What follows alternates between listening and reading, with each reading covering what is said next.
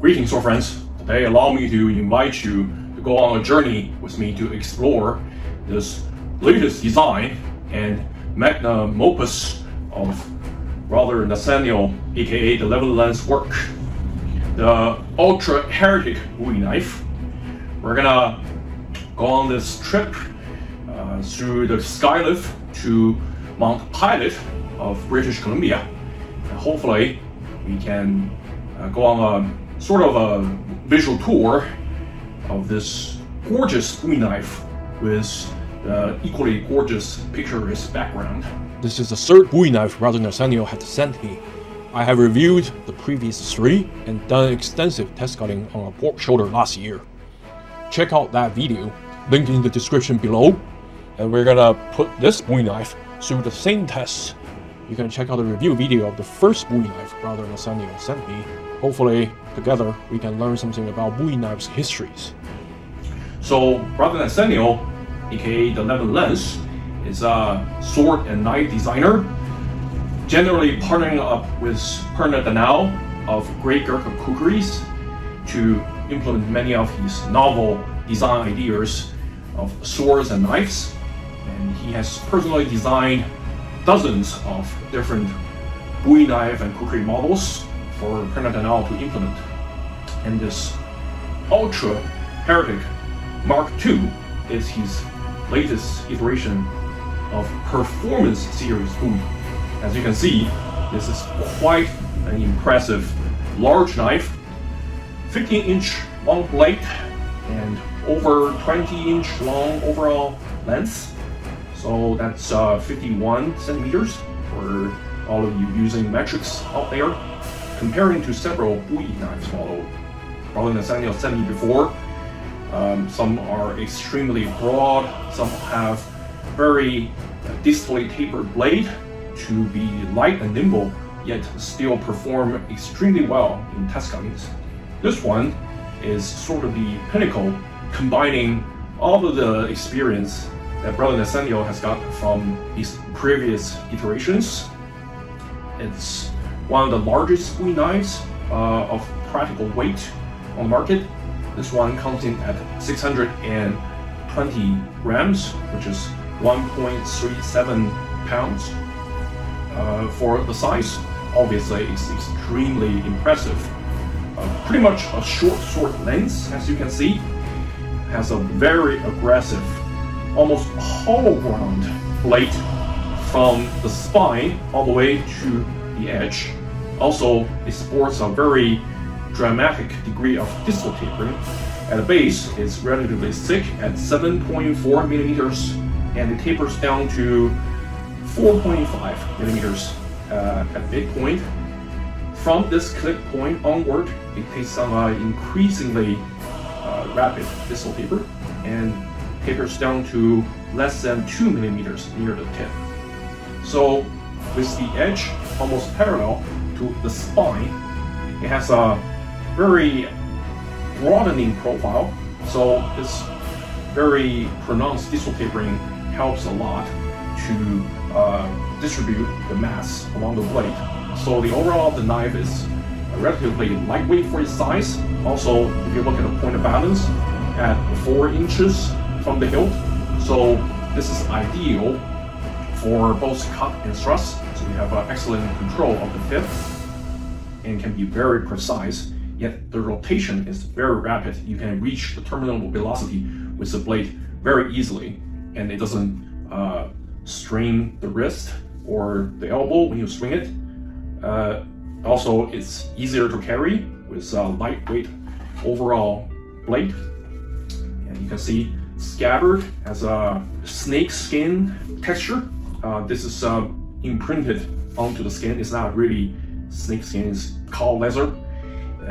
You can see it has a traditional 3 points buckle to tighten the blade. It has 2 suspension straps to hang on your belt at your side. The overall weight is very reasonable, coming in under 800 grams, so way under 2 pounds. Carrying this all day around is not fatiguing. You barely feel it at your side. And you can see when I stand up, it rests easily at my hip. One of the elements that sets this model apart from one of the performance series Bowie that Brother Nathaniel designed before is its very intricate hill design. As you can see, it has a very elegant dragon motif throughout the entire hilt. And even at the base of the blade on the ricasso, it has a copper inlay of a flame pattern. So this goes well with the overall dragon motif, especially at the back of the quillon. You can see a dragon head hand carved onto the brass furniture. And this is a one-piece construction of the entire guard and the knuckle bow, forming a D guard all the way to the pommel. It's also peened. You can see the tang running through the grip, hidden tang, and going through pommel end of the knuckle bow, so forming a D guard. And you can see, even though the blade is relatively straight, has a slightly curved edge, it has a very nice contour in the grip, and along with the texture on the inside, the palm side of the grip, it forms a nice contour, a dragon. The grip is made of American hardwood and it has carved pattern to simulate dragon's belly and scale on the side. You can see it has a swell in the center and it has this brass, gold-plated brass bolster here to emulate the dragon wing. And you can see the one-piece gold-plated brass furniture with hand-carved dragon's head and this risen D-guard or knuckle bow and this recurve on the pommel. So the blade is relatively straight, but the grip has this contour, this curve and then recurve to look quite elaborate. Works perfectly with this risen design. On the spine of the blade, you can see the copper inlay. You can see the copper inlay, Bestia proponent, Deus disponent. The polish of the blade is of a high grit, close to mirror polish. The problem of this polish is obviously any scratch will show up easily on the blade. This mirror polish, you can see being hand forged, hand ground. The blade has some rippling, not excessive, but still present. And it has a very smooth singular bevel from the spine all the way to the edge. It has some very pronounced apple seed geometry to make the edge durable overall. The edge is very refined, but it doesn't show up any secondary bevel. You only see the change of angle near the edge of this apple seed geometry. The tip is well formed with this false edge. It has a cross section that optimizes the thrusting capacity. So the blade is also hollow ground to make the portion near the edge thinner to perform well. But this apple seed geometry obviously enhances the durability of the edge.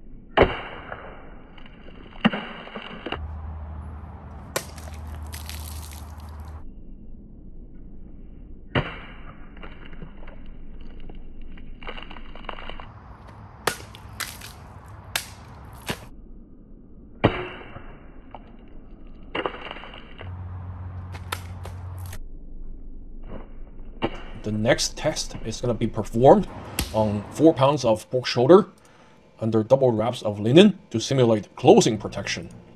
And we're going to test the performance of this Bowie knife against another piece designed by brother Nathaniel, a modern kukri that has an extremely aggressive bevel grind, has a very broad hollow ground blade, resulting in very small edge angles and very refined thin edges.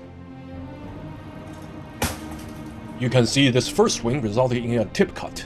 So the cut wasn't long, but it went all the way to the bone.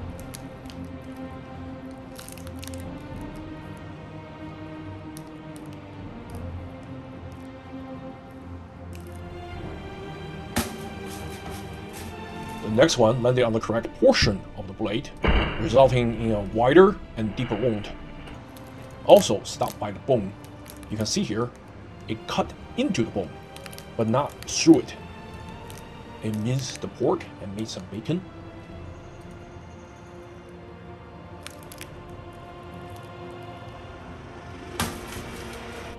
This first backhand cut was another tip cut. You see it cuts the double layer of fabric cleanly, but the tip cut doesn't result in a very deep wound.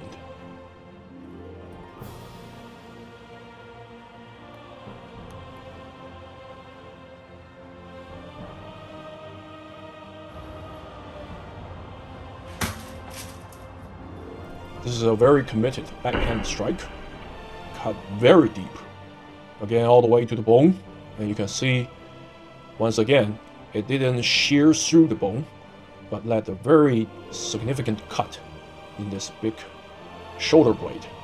Now, the Bowie knife cut really well, almost as well as the Performance Series Bowie I tested last year. Not to mention it has 2 inches more of cutting edge, but compared to the kukri, which has more mass concentrated in the top portion, even though it has a more pronounced distal taper to be thinner, which results in a very thin edge angle. It shears through the shoulder blade cleanly and consistently cut the shoulder blade in half wherever it makes contact with it. So the kukri is obviously a better cutter. Surprise! It's a cut-centric knife. And the Bowie knife is more balanced between cut and thrust. Its tip geometry facilitates easier penetration against soft targets. Of course, the kukri suffered a little diminishing after cutting through that thick bone, and I will review that in the next review of this knife. Suffice to say, it didn't go completely unscathed. And comparing to that, the Bowie knife has a very robust apple-seeded edge geometry, which caused the edge to remain pristine after all this cutting through flesh and bone. I would say that overall, the Bowie knife will be my choice of carrying, and indeed it can be called the magnum opus of brother Nathaniel's all design work, as it's extremely balanced between performance and durability, and the handling is extremely well refined.